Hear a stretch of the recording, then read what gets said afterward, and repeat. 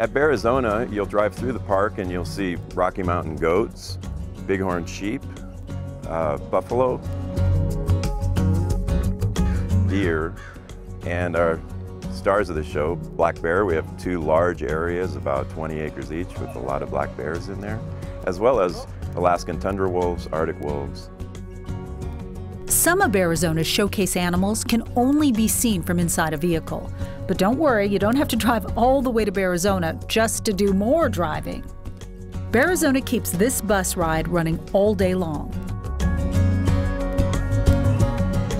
So you can let somebody else take the wheel while you take in the critters. Wow, look at that. Oh.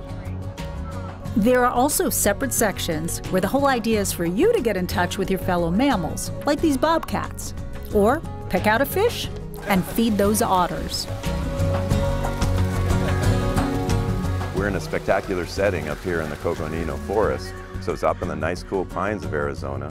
And we think we're not only just a regional attraction, we're a national attraction.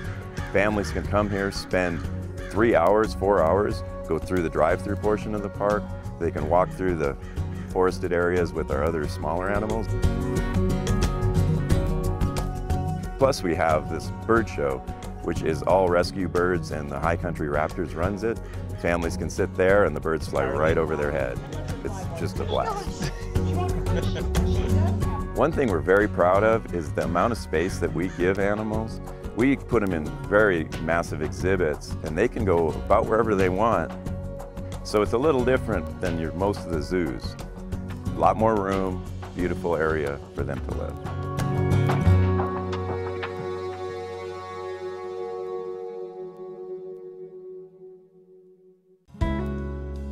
Arizona Highways Television is brought to you by Arizona Public Service and the Arizona Office of Tourism.